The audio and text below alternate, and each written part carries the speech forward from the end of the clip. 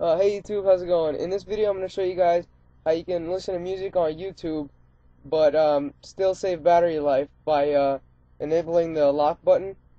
So what you want to do is go ahead and open up Cydia, and what you're going to search for is a backgrounder.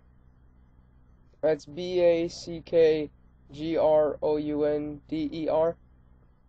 and there's going to be two options. There's going to be one that says 2.xxx and then the other one.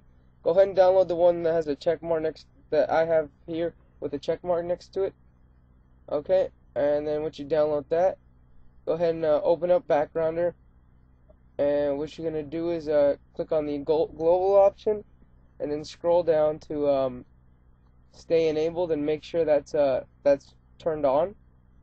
Okay, and then what you're gonna do is go ahead and go to YouTube, and let's just pick one of our videos. So let's see. Wait for that to open up. As you can see, the music's playing. So let's go ahead and exit out of this. And then this is what you do. You just hit the lock button, and then double tap the home button. And as you can see, the music's still playing. And yeah, it's a really easy way to save battery life, and it's more convenient than downloading a song. And that's about it. Thanks for watching, guys. Please rate, comment, and subscribe. Also, make sure you check out our new website. We post all our download links up here. There's also a forum and a guest book. And any new videos that we put, we also post up here in the videos section.